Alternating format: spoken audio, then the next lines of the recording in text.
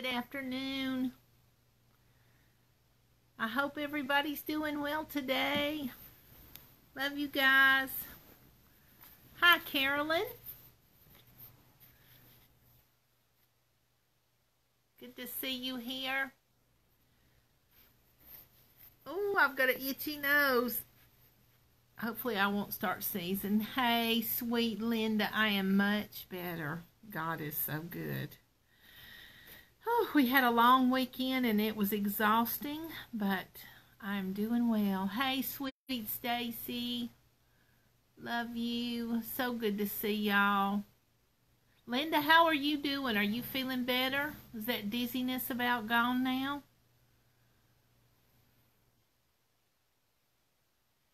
I love y'all. It's so good to see you.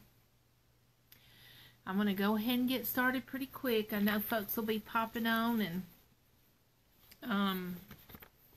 some more greetings to be had, but I want to go ahead and get started. I'm praying, girl. Dizziness can cause nausea and everything else, so I'm praying. Amen. Hey, Elizabeth, it was good to see you on Saturday.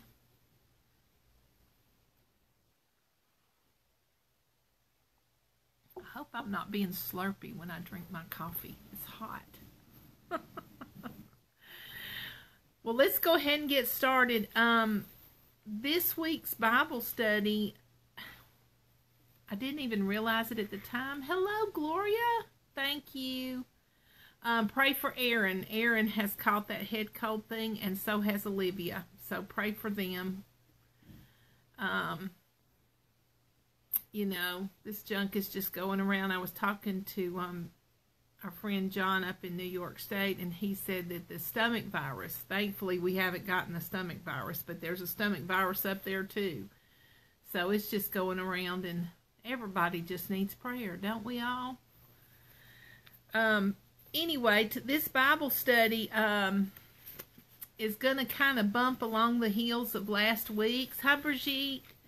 And so you're going to hear some similarities, but I'm coming at this with a different viewpoint because there was a couple of things that you ladies mentioned last week. Hey, Suzanne, that really spurred me to do a little bit more study. I also got a message today from a dear sister, and I won't share who it was, but just one of our sisters in the Lord sharing with me some concerns. And as I was sharing my response, the Lord reminded me of when the kids were little and they would be stressing over something. And I would say, you're thinking too much. You're thinking too much. You're over-analyzing the situation. Some things you just have to take by faith. And that was the response, part of the response the Lord gave me for this sister. And I want to encourage y'all this week as we go through, be careful about what your mind processes. Let your spirit process the Word of God, because the mind can confuse things with its education. Our emotions can taint things because they're emotions. And we have to receive the truth from the Word by the Holy Spirit of God. He quickens the Word to us. So that is just an absolute spiritual truth. You have to receive it by the Spirit. So as we go through today, the Bible study, just remember that. Don't overthink in your human brain. Think in your spirit, because that's where the Lord can heal and He can work miracles through the Spirit. Do y'all agree? And remember, y'all be commenting, because you know I like the commenting. We get so much out of all the viewpoints. I love it. What we're going to look at today is, I titled it A Pillar of Salt. So you already know where I'm going. But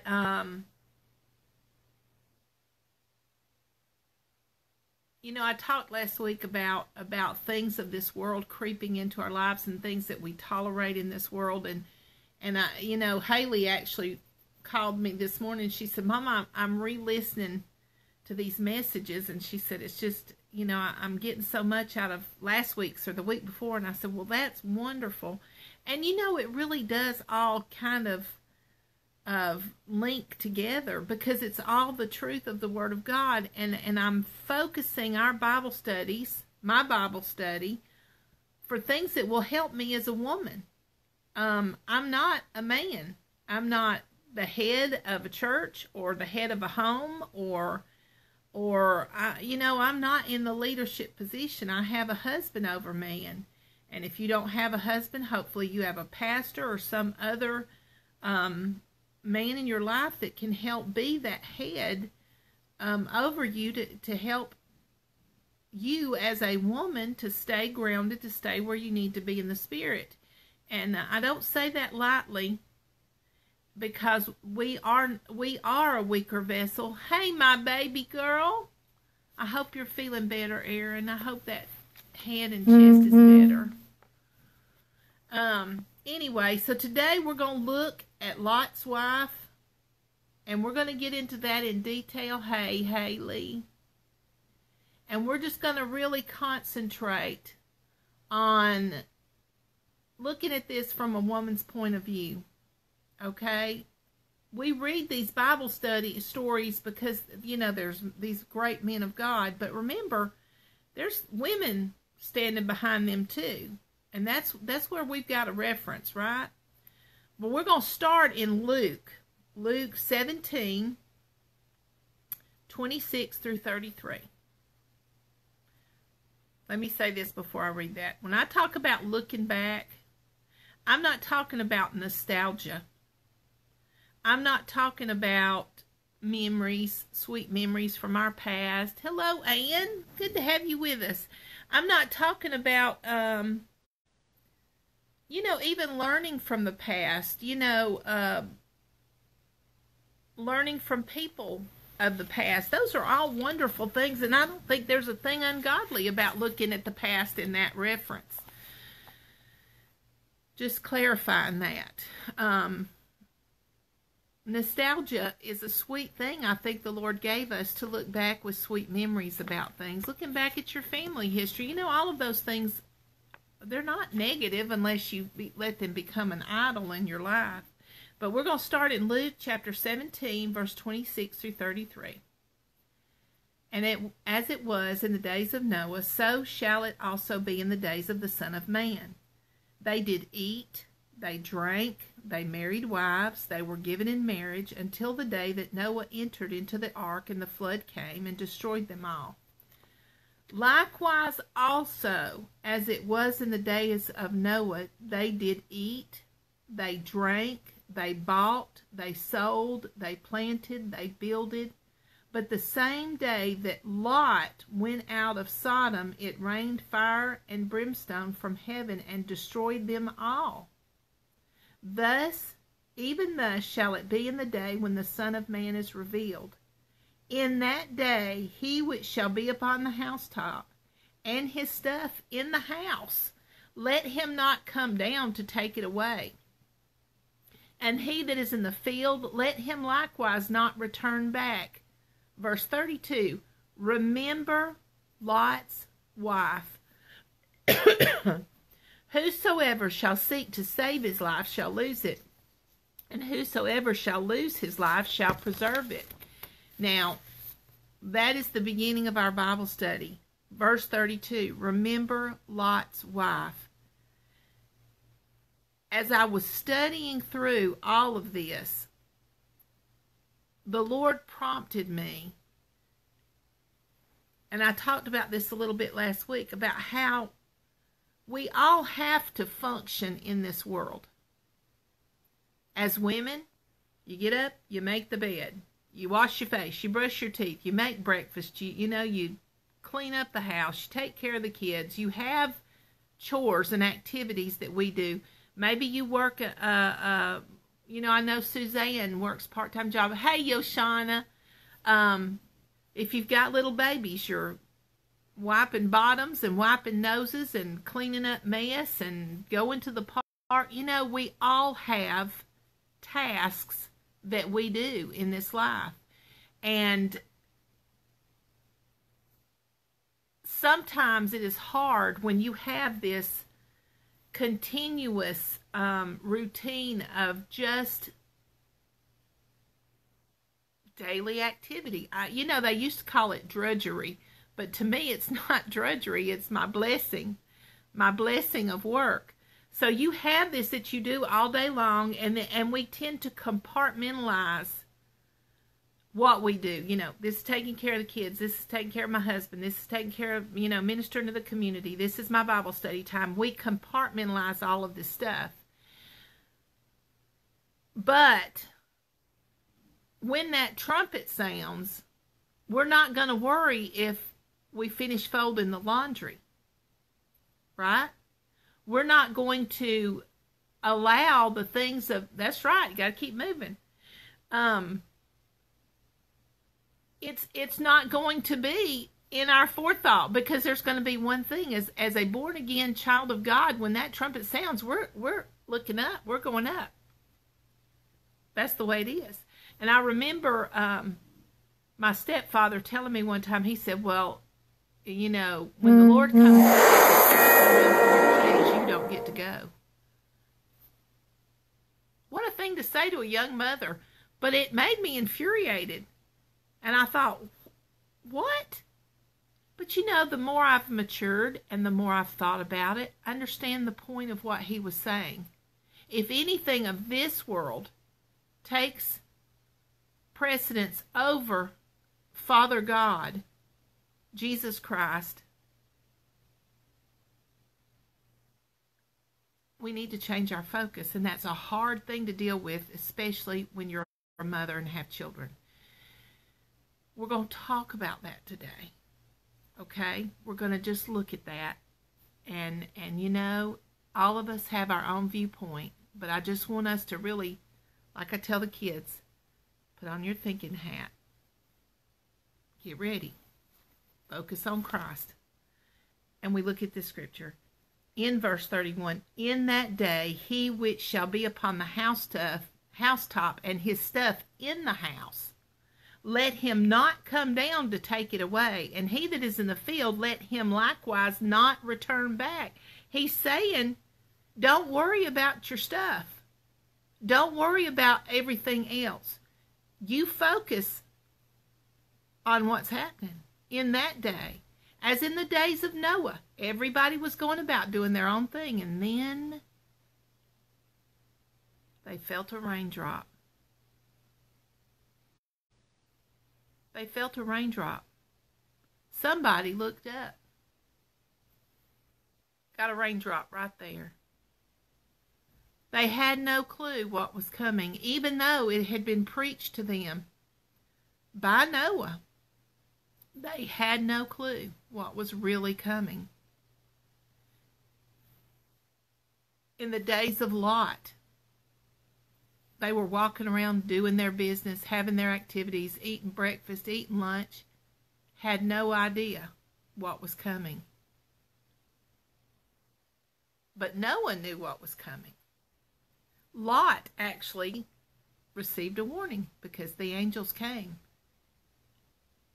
I want us to really think about day-to-day activity. When you absolutely are so involved in what you're doing at the moment that you lose track of being ready. And I've shared with y'all before when I did the Bible study about prayer, pray without ceasing, and people say, well, that's not possible. How can you pray without ceasing? Well, you can pray without ceasing. It is an attitude that you stay in all the time. And within a split nanosecond, suddenly you realize you're already praying before your brain registered that you're praying. Your spirit was praying, right? So,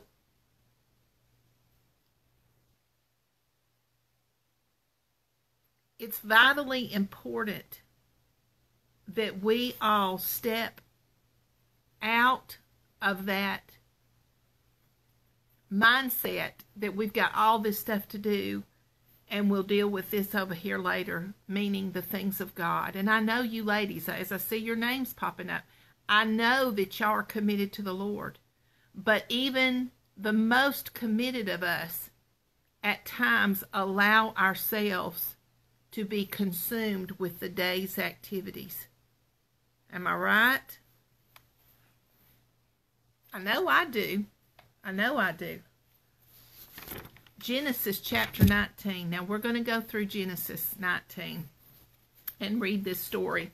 And I'm not trying to teach you this story as a lesson. I'm not trying to teach this to you. I'm just going to share with you what the Lord showed me.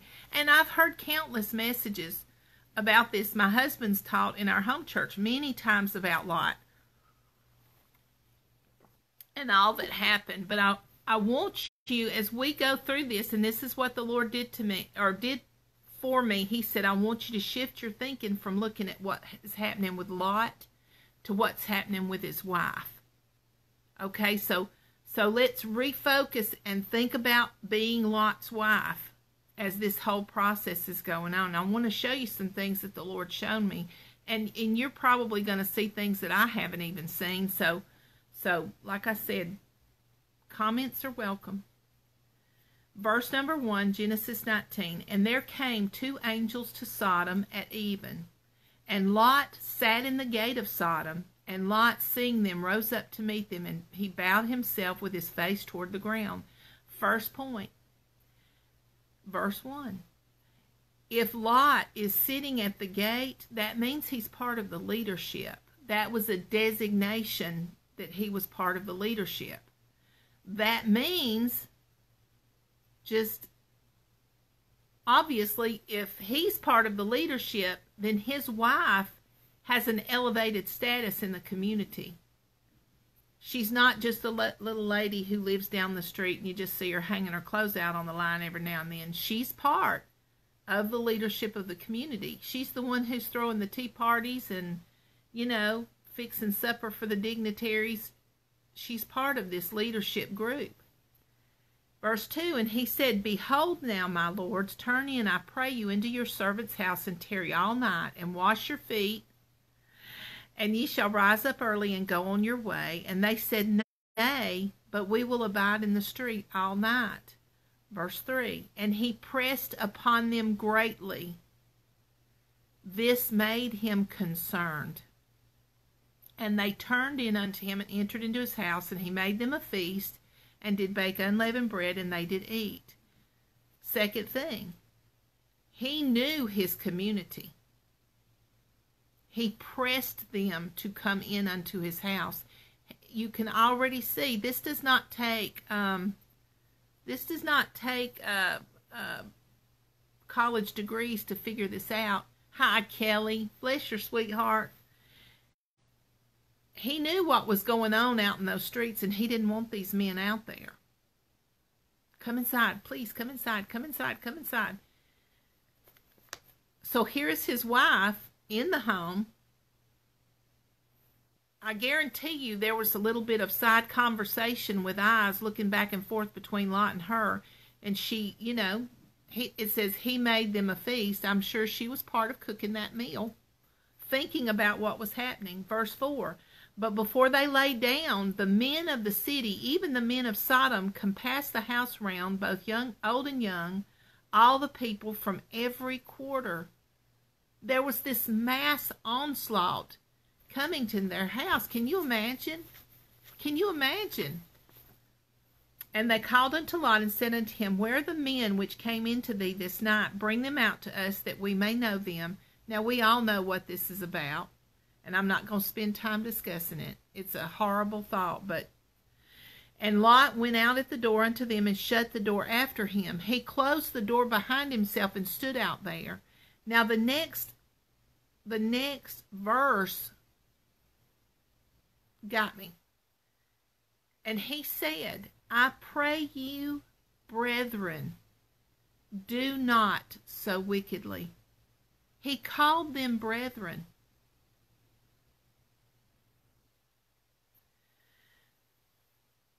Whatever the men of the city's plan was, we know it was wicked. This was not Lot's brethren. but he had come to feel such a connection with them. Again, as part of the leadership.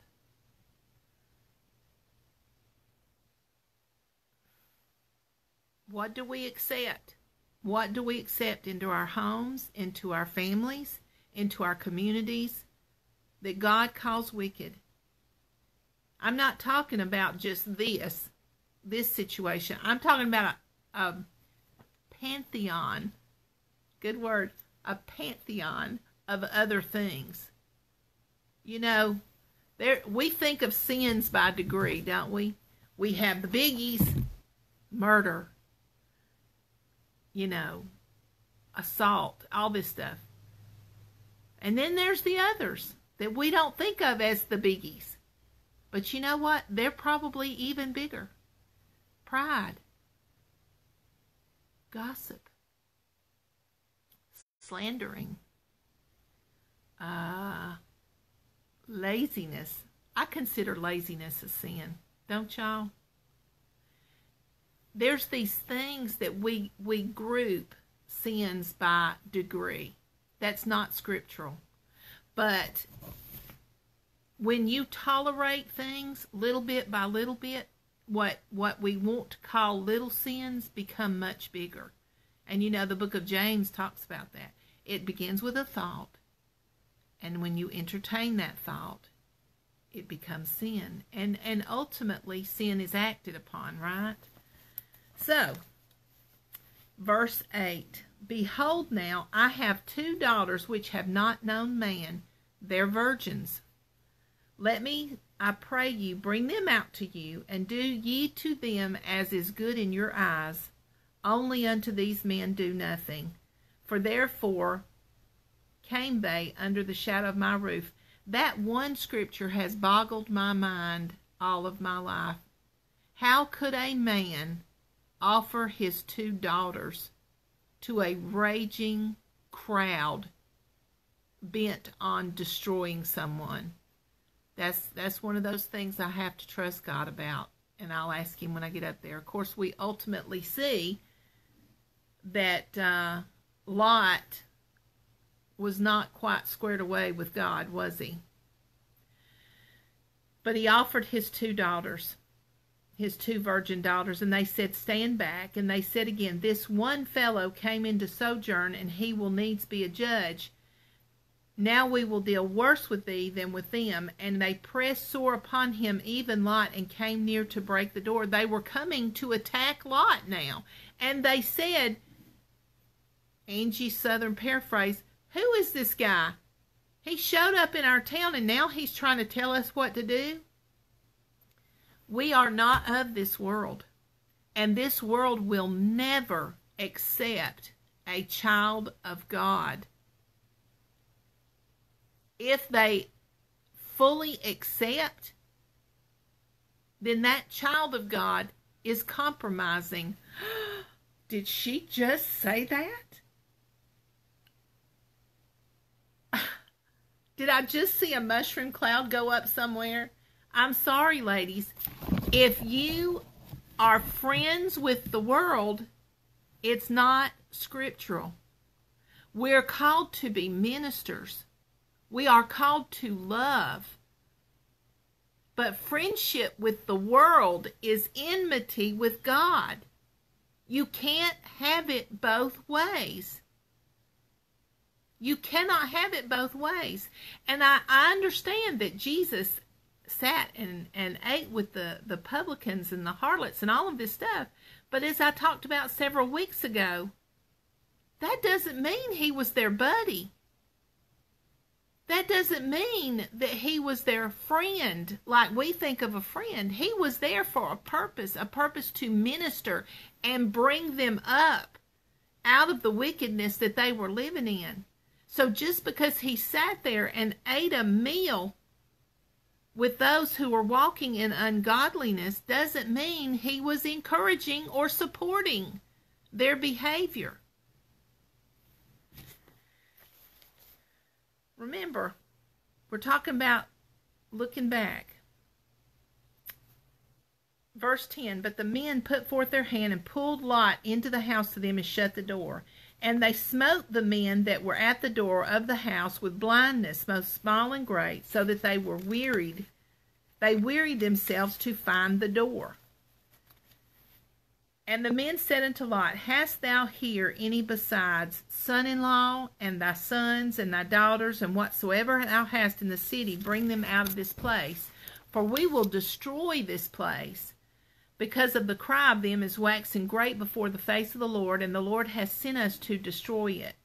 And Lot went out and spake unto his sons-in-law, which married his daughters, and said, Up, get you out of this place, for the Lord will destroy this city. But he seemed as one that mocked unto his sons-in-law. Now, I've done a lot of study on that, because there's two ways to look at that.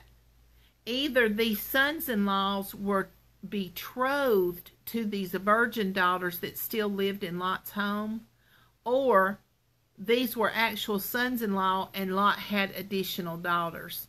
Both viewpoints are possible. Even the early church, in the teachings of Josephus and all, it is possible either way. There's no evidence one way or another. So it is possible that Lot had more daughters that ultimately were destroyed in Sodom and Gomorrah.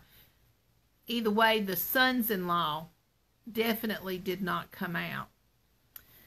Verse 15, and when the morning arose, then the angels hastened Lot, saying, Arise, take thy wife and thy 2 daughters which are here, meaning in the house, lest thou be consumed in the iniquity of the city. And while he lingered, now catch hold of that. He lingered. He didn't jump up, grab his wife and daughters, and get out of there. He was dawdling.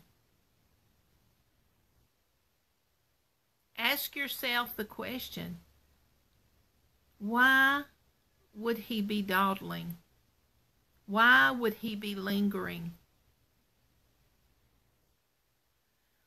The men laid hold upon his hand, and upon the hand of his wife, and upon the hand of his 2 daughters, the Lord being merciful unto him, and they brought him forth and set him without the city.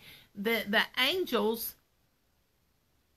literally grabbed them all by the hand and started pulling them out of the city because they were lingering.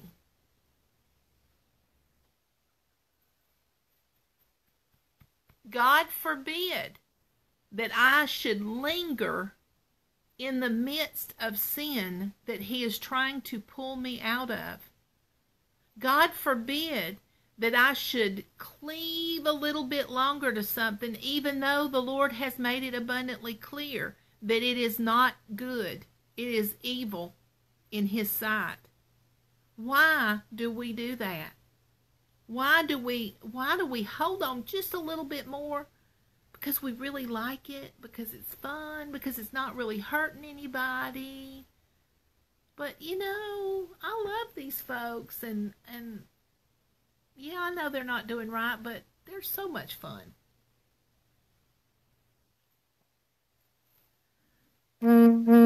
Verse 17. And it came to pass, when they had brought them forth abroad, that he said, Escape for thy life, look not behind thee, neither stay thou in all the plain. Escape to the mountain, lest thou be consumed. They're saying, don't turn around and look back. Don't even stay in the remote area. Don't even hang around on the outer edge of it. Get away, completely away. This goes back to last week when I was talking about dusting off their sandals, getting every aspect of the ungodly out completely. We can't even tolerate a little bit. Why would God tell them that? Why? And that this is Old Testament. I showed you things in the New Testament that he showed me. We can't tolerate any ungodliness in our life. It does not mean that we cannot love those who have not come into the kingdom. We must love them, and we must work to bring them into the kingdom where they can leave sin behind. And Lot said unto them, now this is verse 18, y'all. And Lot said unto them, Oh, not so, my Lord. We need organ music right there. Dun, dun, dun, dun. Not so, my Lord. What? What? Does anybody have the audacity to say, no, God? No. Father, forgive me. I have said it before in my life, and I hope and pray I never say it again. Have y'all ever said, no, I don't see that. I'm just not going to do that. I understand that the Bible says that, but that can't be the right interpretation.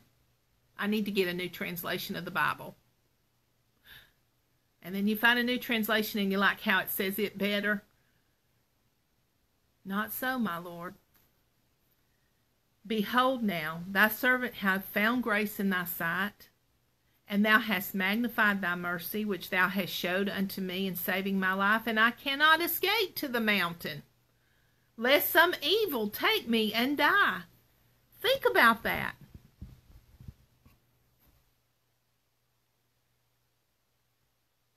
We are surrounded by it. How do you find the balance when they seek you out because they like hanging out with you?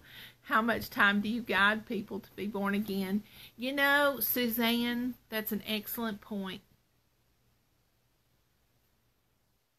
And I believe when you are submitted to the Holy Spirit of God and you are praying over that situation, that He will show you. He will show you that point. We have an extended family member who has chosen a very ungodly lifestyle, and that person walks in it with great joy. Of course,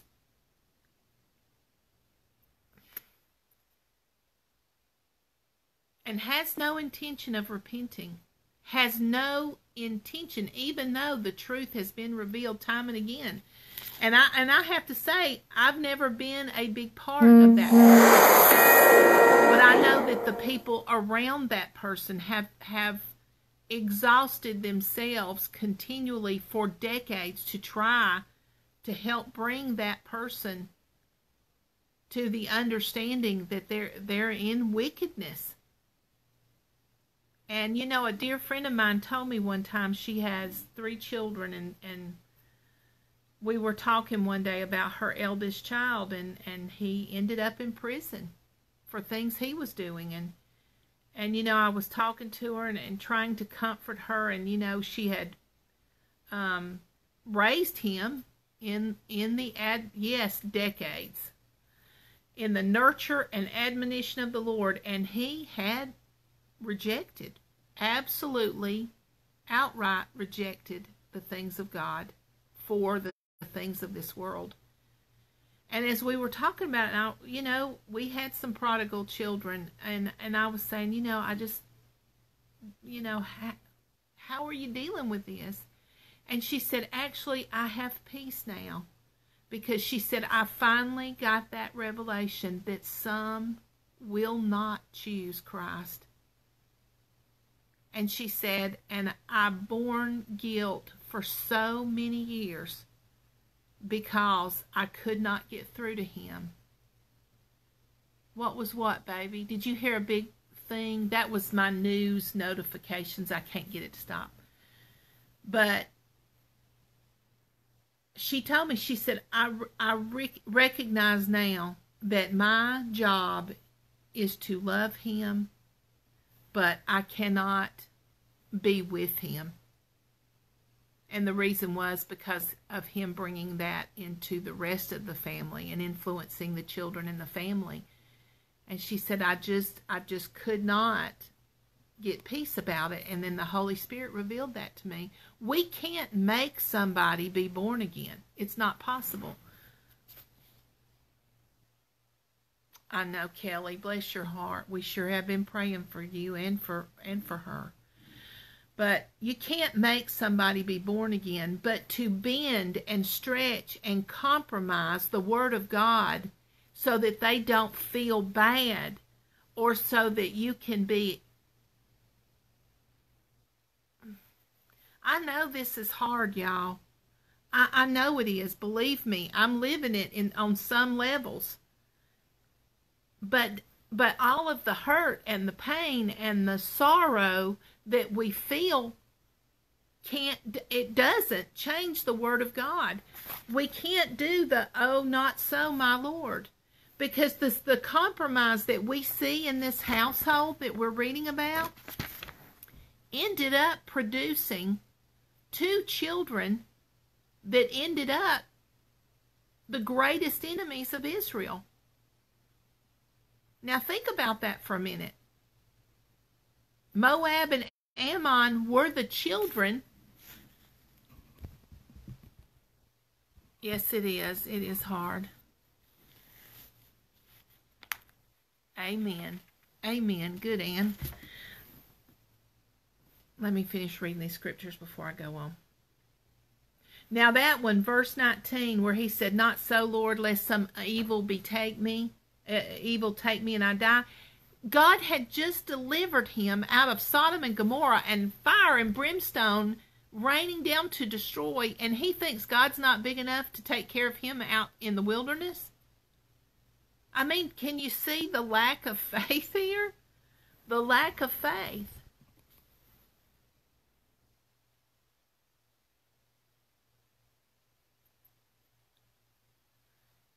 And you know, we don't really ever have to be harsh. We don't ever have to be ugly and just, and you know, even the script, he doesn't tell us to just turn our backs, but letting that person into your holy of holies. You know what I'm saying there? There's such a difference in the two. You can still minister, smiling, loving, and hugging to people, but not allow them into your holy of holies. You know, not to make that bond with them. We are not to bond, but to draw them in with love is a different thing than bonding with them. Now, if a supposedly born again Christian is walking in sin, it's clear what we're supposed to do there in Matthew. You know, that's another Bible study, and I think I actually covered it a while back. A Christian should never be hateful or harsh or rude or snotty to somebody, but there does come a time when you've got to limit fellowship with those who are flaunting ungodliness and even flaunting it in your face as a mockery of God. Now, how you respond to that is what you can control. But God gives us plenty of clear views of how he wants us to deal with the world. But not being unequally yoked. And you know, unequally yoked can be a lot more than just marriage. A lot of folks want to assign that to marriage. It can be a lot of things. Any kind of commitment or agreement. That's one reason that I boycott certain stores, because they openly, happily give money to very wicked things. So if I give them my money, then they are going to give my money to somebody to help support and encourage wickedness. And you know, I get mocked for that all the time. Well, I'm sorry. People may not understand it, but you know what? I answer to God. I don't answer to other people. And listen, I'm not going to be caught saying, "Not so, my Lord." I'm not going to be caught in that.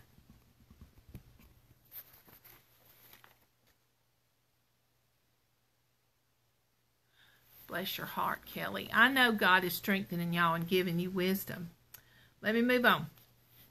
So he's afraid that God can't take care of him out here in the wilderness. Somebody's calling my cell phone.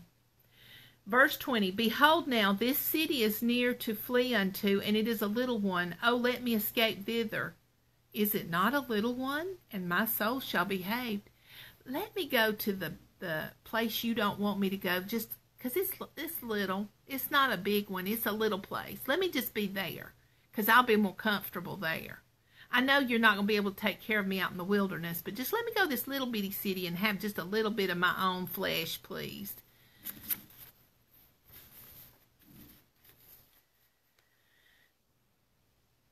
Haste thee, escape thither, for I cannot do anything till thou be come thither. Therefore the name of the city was called Zoar. And he told him, he said, well, come on, because I can't do anything till you get out of Sodom and Gomorrah. Yes, that's my paraphrase. I've got a tickle in my throat today. Verse 23, the sun was risen upon the earth when Lot entered into Zoar. Then the Lord rained upon Sodom and upon Gomorrah brimstone and fire from the Lord out of heaven. And he overthrew those cities and all the plain and all the inhabitants of the cities and that which grew upon the ground. Remember when Lot said, no, Lord, Lord, you don't understand my situation. Have you ever thought that? Lord, let me explain to you what's happening. Now, I will tell you, Lot didn't stay in Zoar because he was afraid there too. A spirit of fear had locked into him. Verse 26, but his wife looked back from behind him, and she became a pillar of salt. We all know that. We've heard that since we were little kids, and the little pillar of salt in the picture. But she looked back because that's what made sense to her. The life back there made sense. She understood that life, and that's where her heart was. Possibly a couple of her children, at the very least 2 sons-in-law. Her friends, her furniture, her jewelry maybe, all of her stuff, her house, all were back there. That's where she felt comfortable. And she had to look back again. No, Lord. We have got to focus on the things of God and not look back again. Not look back to where we were the most comfortable. Not look back to where we were having the most fun. Not look back to the party time. And you know, as the road gets more narrow, fewer people want to join in. And that grieves me. People that I have loved through the years, that I now see, you know, mamas that I homeschooled with all those years, and I pull up their Facebook pages and I see their children absolutely turned completely away from the things of God, and it breaks my heart. Because you see compromise, more and more compromise, and you realize you were watching the seeds of that years ago. And when that seed is left alone, if it's got good soil to work in, you know, there can be good soil for God and there can be good soil for the devil. And when it's given its time and it's watered and it's cared for and it's protected, and excuses are made to leave it alone and let it do its thing, that stuff grows. You can grow this beautiful olive tree for the Lord, and you can grow this horrible briar that takes over everything. Kudzu in the South. It just takes over everything. We cannot compromise the things of God. I know it's hard, ladies. When she looked back, look, that phrase for looked back, regard, pay attention to, consider. It wasn't a fleeting thing. It wasn't a, oh, there's a loud boom, and you just out of reflex look back. She looked back to consider. She looked back to think about Her focus was there. You know, I've thought about that. I've really meditated on that. I thought, you know, if I heard explosions and smelled smoke, I just my bodily reflex would be to glance back over my shoulder. That's not what she did. She looked back and considered.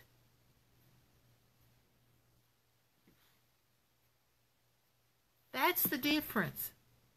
It's not just a little reflex, a little accident. It's a thought out process to say, I'm tired of this. I don't want to do this anymore. I like what's going on over there. Colossians 3:2. Set your affections on things above, not on things on the earth. Philippians 3:13. Brethren, I count not myself to have apprehended, but this one thing I do, forgetting those things which are behind, and reaching forth unto those things which are before, I press toward the mark for the prize of the high calling of God in Christ Jesus. I know it's hard. It's hard for me. I'm not talking to y'all in any way that I'm not talking to myself. Luke 9:59 through 62. And now this one, you know, sometimes it sounds kind of heartless. Jesus was talking. And he said unto another, Follow me. But he said, Lord, suffer me first to go bury my father. And Jesus said unto him, Let the dead bury their dead, but go thou and preach the kingdom of God. In some ways, we can look at that and say, that's just heartless. Let me go bury my father. And another also said, Lord, I will follow thee, but let me first go bid them farewell, which are at home at my house. And Jesus said, No man, having put his hand to the plow and looking back, is fit for the kingdom of God. It's not heartless. There is a divine concept here that we as human, especially human women, don't grasp easily. He's not saying you can never see your family again. Your daddy just died. You can't go to the funeral. That's not what they were asking for. Their focus was not. You have to really think about who Jesus was and who he is and what he's calling us to do.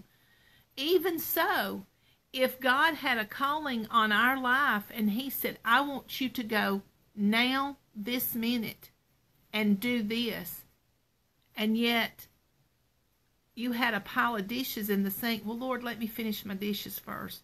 No, I want you to stop right now. I want you to pick up that phone. I want you to call so-and-so, and I want you to tell them that you love them and you're praying for them. But, Lord, I got to get these dishes done.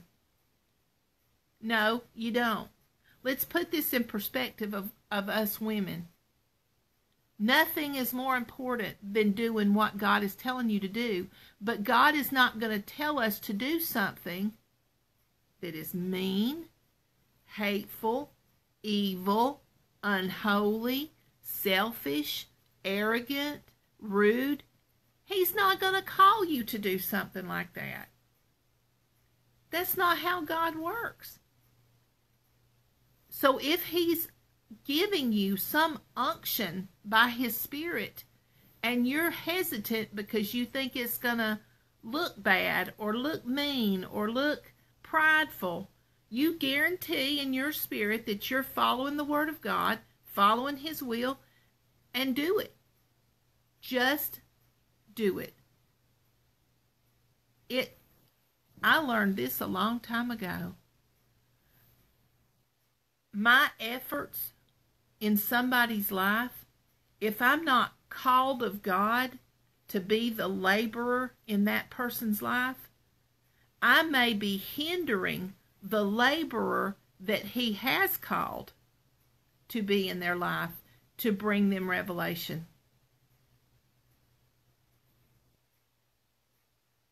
That's something that goes above my pay grade. I don't understand it. I understand that it works, and I understand that God knows what He's doing, but sometimes it does not make sense to me. Sometimes I have to step out of the way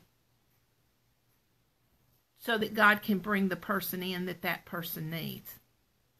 Sometimes I'm functioning with a tainted viewpoint. Maybe I've got emotions that don't need to be involved. Maybe I don't have, I hate to say the experience, because God can use anybody to minister. But, maybe there's a better fit for a minister to be in a person's life than I am. Are y'all grasping what I'm saying? Yes, she did. Yes, she did. She got the consequences. Isaiah 43:18 and 19. Remember ye not the former things, neither consider the things of old. Behold, I will do a new thing. Now it shall spring forth, and ye shall not know it. Behold, I will do a new thing. Now it shall spring forth, shall ye not know it? I will even make a way in the wilderness and rivers in the desert. What does that tell us? He's doing a new thing. He doesn't want us to think about the old stuff, the old way. I'm not talking about nostalgia. I'm talking about the old us, the old life, the old sin, the old way we did things. And He's telling us clearly, you're going to go through a wilderness. You're going to go through rivers. You're going to go through a desert. He's already telling us that it's not going to be easy to do things He wants us to do. It's going to get hard. Those are places of scary things. Those are places where crisis can occur. Dry places. Places where you might feel like you're going to drown. Places where you can't find where to put the next step. But He will make a way.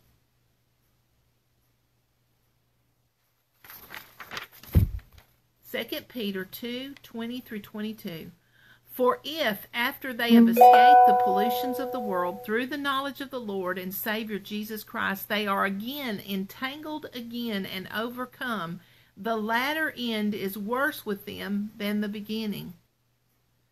For it had been better for them not to have known the way of righteousness than after they have known it to turn from the holy commandment delivered unto them.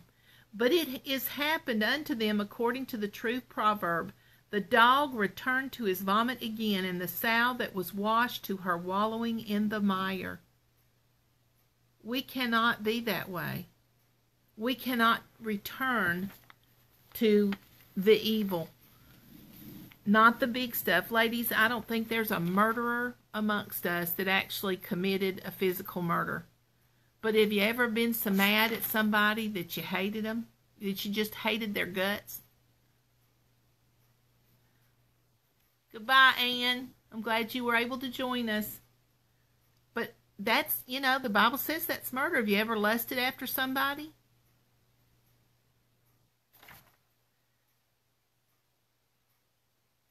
We don't want to be entangled again. We don't want to be locked up into this mode of sin that we don't even realize is happening. He wants to do a new thing, but we got to quit looking backwards at the stuff we're missing. Oh, I miss that. Don't you miss that? I miss that. James chapter 1, 23 through 25.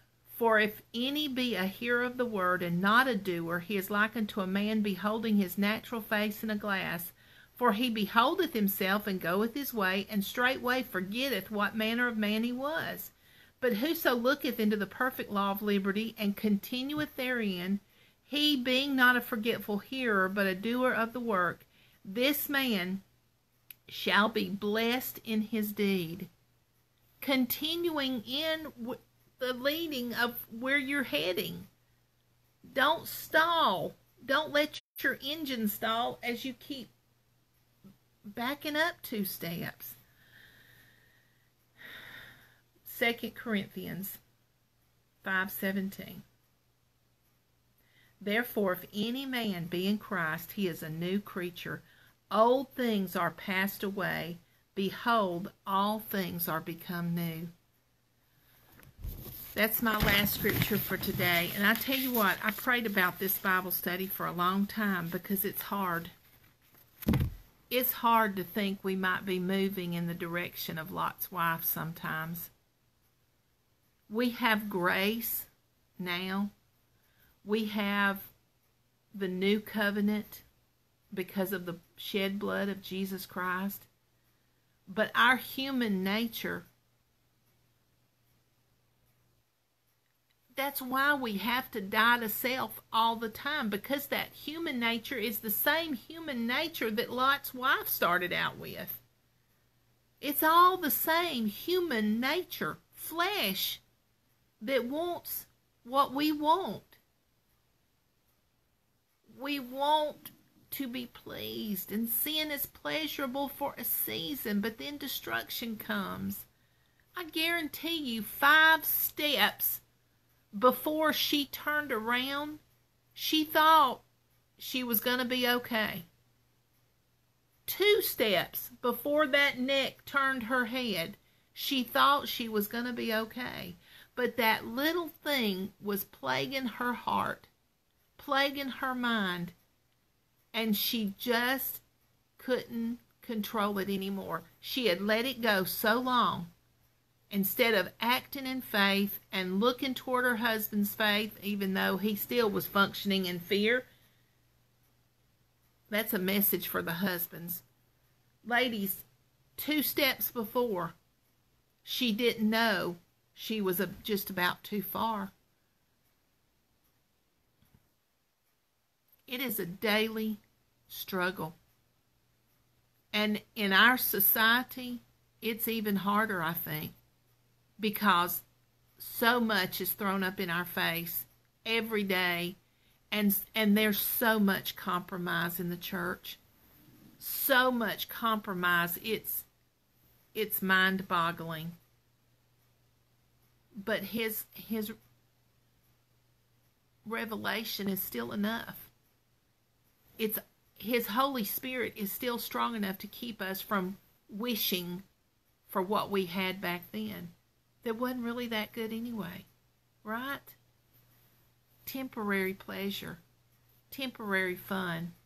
Olivia and I were talking about that this morning, that when we think, okay, we've got this conquered, and then we slip just a little bit, and, just for a second, oh, how fun, and then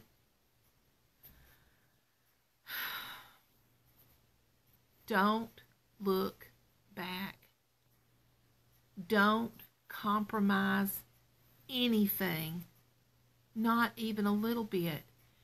If you let that one peppermint plant start out of your soil and you don't snip that thing off right then and dig the whole area around it, that thing will cover your garden. And you will be fighting day after day to get good things out of it. This is for me. Maybe none of you guys have experienced this or feel any connection to this Bible study. But I know what the Holy Spirit is telling me. Angie, you cannot slip backwards. You cannot compromise the Word of God. You cannot. And there cannot be any, no, Lord, you don't understand. No, Lord, this is what I think about it, and I think this is the best thing. It can't be any of that.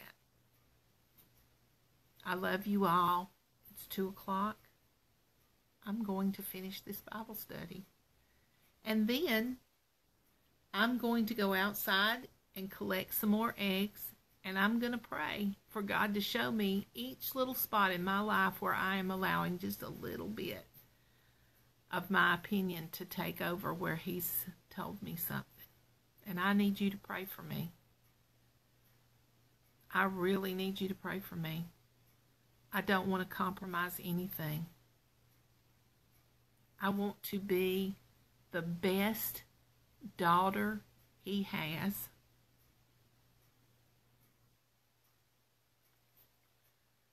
And boy, I have failed so much in my life, but I want to be the best daughter he has. Not so that I can beat you, but so that I can bring joy to his heart. I love you all so much, and I'm praying for each and every one of you. God bless you.